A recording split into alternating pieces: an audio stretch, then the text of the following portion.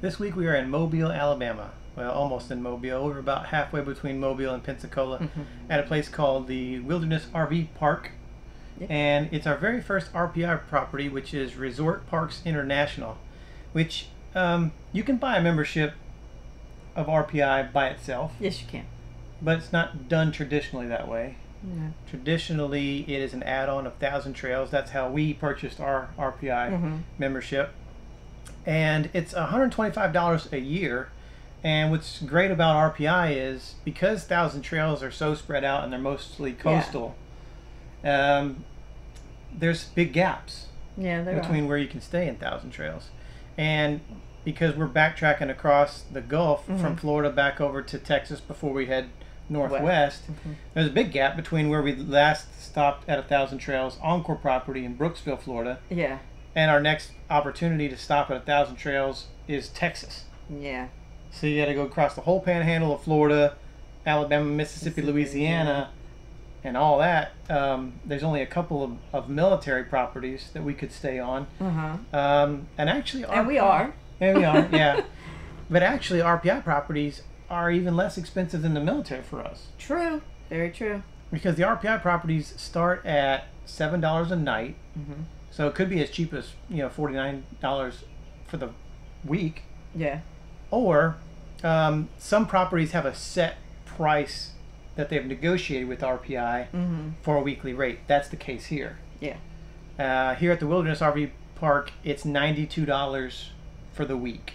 And traditionally, we stay at a park that's not military or Thousand Trails. It'll cost us, on average, about $200 a week. Yeah. So we saved about $108 staying here. Almost the membership price. Exactly. That's what I was going to say. The membership is $125. So we're only a few dollars away from saving the whole membership cost on our very first stay. Yeah. Which is great. So we stay at one more RPI property. We've already way surpassed what the membership cost us in the first place. And we're staying at another RPI property in a couple weeks. Yes, we are. Over close to New Orleans. And the only thing we don't have anything to compare with other RPI properties yet. This is our first one. Yeah. But what do you think about this one so far? I like it. Yeah. It's quiet. It is very quiet. It is very woodsy. Yes. And you wouldn't be able to feel like you're secluded out in the woods a little. Yeah. You wouldn't be able to tell it, but we're only a few miles from I-10. Yeah. So it's convenient to get right back on the highway. Yeah. And because we're headed that way. Yeah, we're going that way anyway. Up to, Biloxi Gulfport is our next stop, and our next stop's right off I-10, so very convenient to get back onto the highway, but yet you feel secluded. Yeah.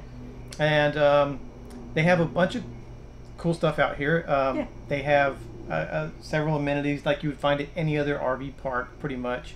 They have a swimming pool. You can fill up your propane. There's wildlife out here. There's ducks. Lots of, You've been making friends? I've been making my... Everywhere we go that there's ducks. Making my duck friends everywhere I go. Leslie has to make her duck friends. Feeding them bread and all that stuff. There's a laundry, bathhouse. Didn't go in there because we don't really use that stuff. But there is one. And they got a couple ponds. Very nice little ponds. Yeah. And you can fish them. You don't need a license to fish. Yeah. It's catch and release. Other than if they're longer than 12 inches long, you can keep them. You caught your award-winning perch yesterday. Yeah. So we didn't get skunked. He was about as long as my finger. He was the cutest thing. I would say, the only downfall for here so far for me would be that there's a lot of permanent residents. There are a lot of permanents. And for a little park, there's a lot of permanent. And that's not, I don't want to make it sound like that's a negative thing. Yeah. It's just that a lot of the permanent residents here are in very older RVs. Yeah. And very, some of them are very run down. Some of them have a lot of stuff. Some look like they couldn't leave here even if they wanted to. Oh no, some look like they're having a yard sale every day. Yeah.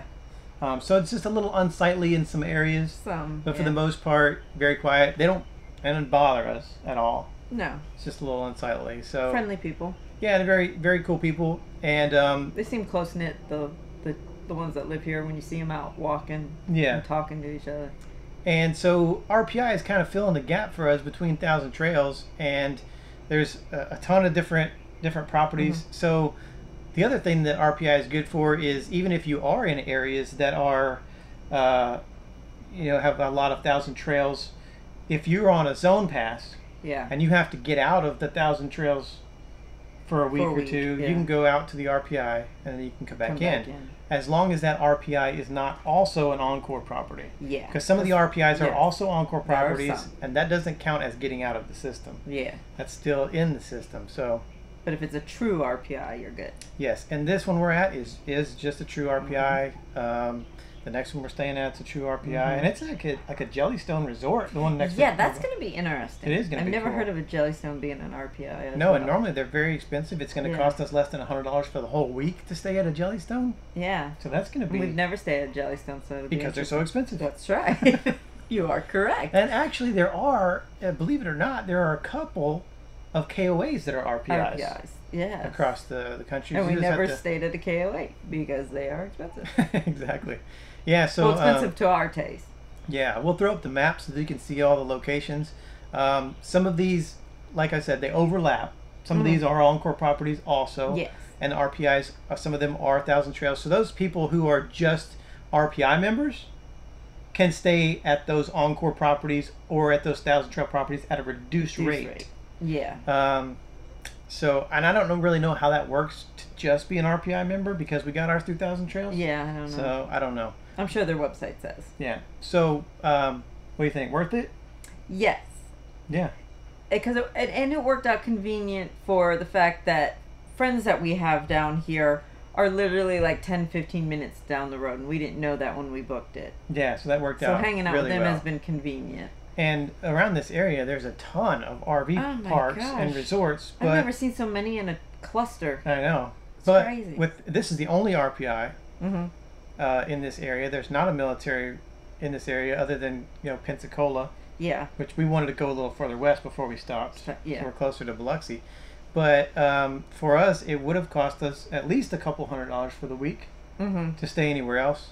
But here, even though it's not 1,000 Trails, not free, $92 for the week is very good. Very good. You can't beat that. I mean, military costs us $140 a week, $150 a week. Yeah. So RPI definitely a good option if you are already a 1,000 Trails member, and if you're trying to travel outside of those areas that have those 1,000 Trail clusters. Yeah. RPI is a good solution for you to be able to. Yeah, they're good gap fillers in between. Yeah. So we got our 1,000 Trails membership through Camping Membership Outlet. And we got the elite package. We're not going to go into all of that and how it works in this video. Yeah.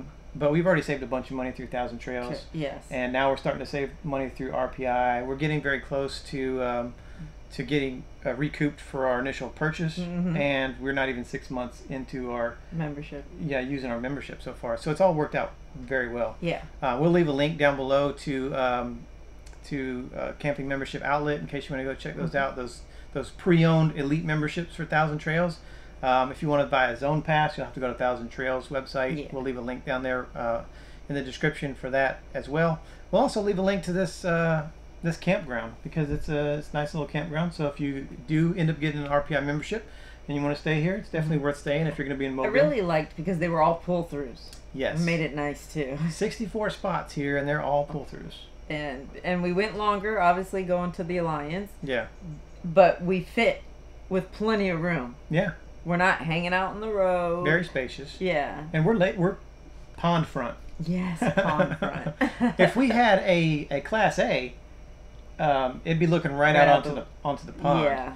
Yeah. So I kind of wish that they would have done the roads opposite. Well, if you had a Class A, you wouldn't want it done that way. But or stagger them. There are parks that do some that you're to turn in with your butt to the water, and then there's some that you pull forward into the water, so they stagger it. So everybody can get the view. Exactly. If they could have staggered that to where Scott would have loved that. They put the Class A's facing this way and the fifth wheels facing that way. Yeah. That'd be perfect. But anyway, we just walk out the door and it's right there, so we can set our chairs out there. We sit out there.